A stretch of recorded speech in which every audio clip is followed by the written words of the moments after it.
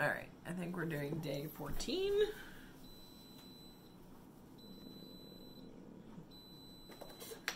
Nope, I take that back. We're doing day 15. So here we go. Day 15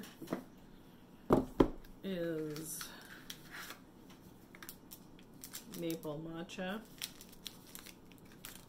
Little drawer.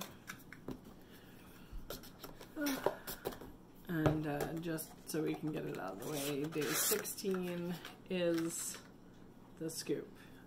Which actually, let's go ahead and use so I can see how many grams are in their scoop. I really feel like the scoop should have been day 1. Anyway.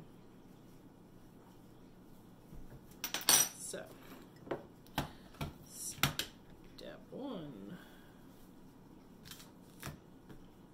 The pouch is 16 grams of stuff. Tear the mug.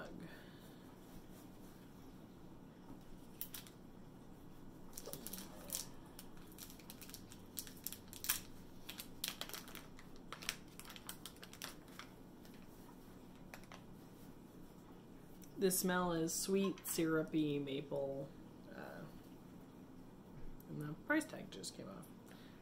Shouldn't be surprised by that. Alright, so one of their scoopies is 2 grams. So I've been under matchaing stuff.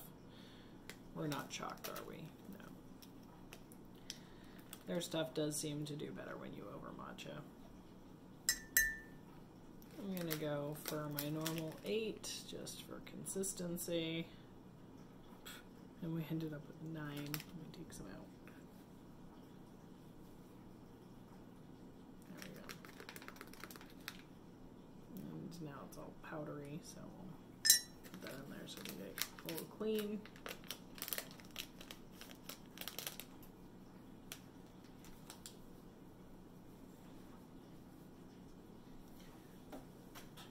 I've got 165-degree water and 8.5 grams of powder.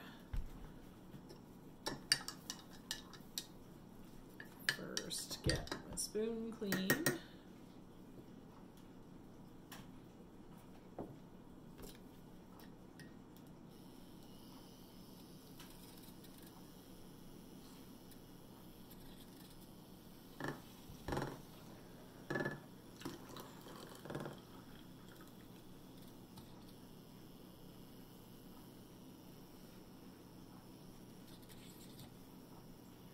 It's got the olive drab color, but this one's probably a little bit lighter, brighter green than some of the other ones.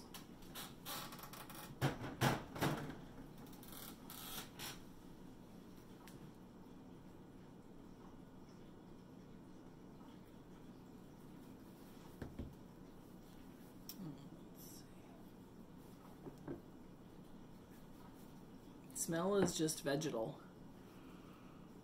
I lost that hint of sweetness that was in the powder.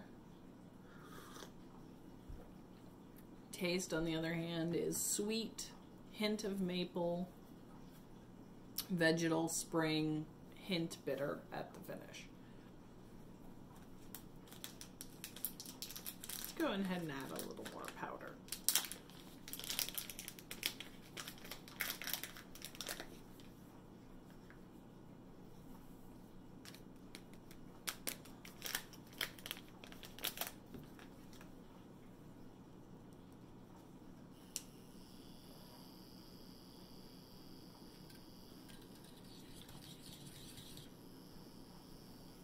So I guess that's one thing to keep in mind. If you're buying their matcha, you're going to be using more than you should or would with a normal unflavored matcha.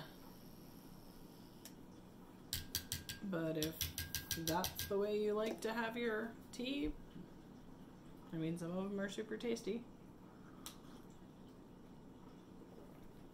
Yeah, definitely a stronger maple coming through.